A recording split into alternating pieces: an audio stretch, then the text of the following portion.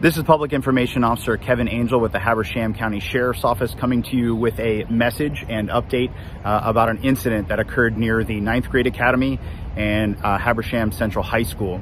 At this time, the Sheriff's Office is investigating an incident that took place in that area this morning, but I want to put all of the parents at ease, as well as anybody else in our community, especially in light of yesterday's events, that this is not a school shooting. I want to repeat, this is not a school shooting. This incident did not occur on the school property. This is not related to any school activities.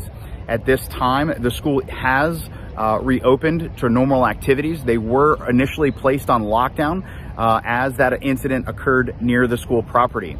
But that is typical for us to take that kind of protective behavior. Our SROs were in place and they were on it to protect those students.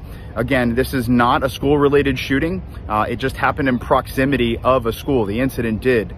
I will have more information about that incident as the investigation continues. At this time, there are interviews going on.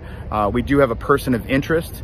The community is not at any danger at this point, but we are asking for your patience while we investigate. We continue to investigate the situation that occurred this morning, but I want to put all the parents and, again, community members at rest that this is not a school shooting. Our students and staff are safe at all of our schools as the time of this recording, and we believe that that will continue.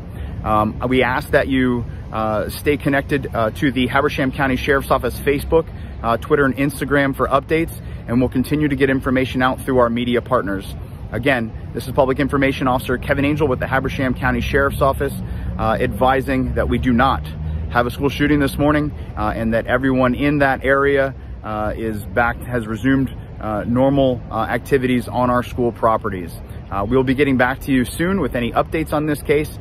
In the interim, we just ask for your patience. Thank you.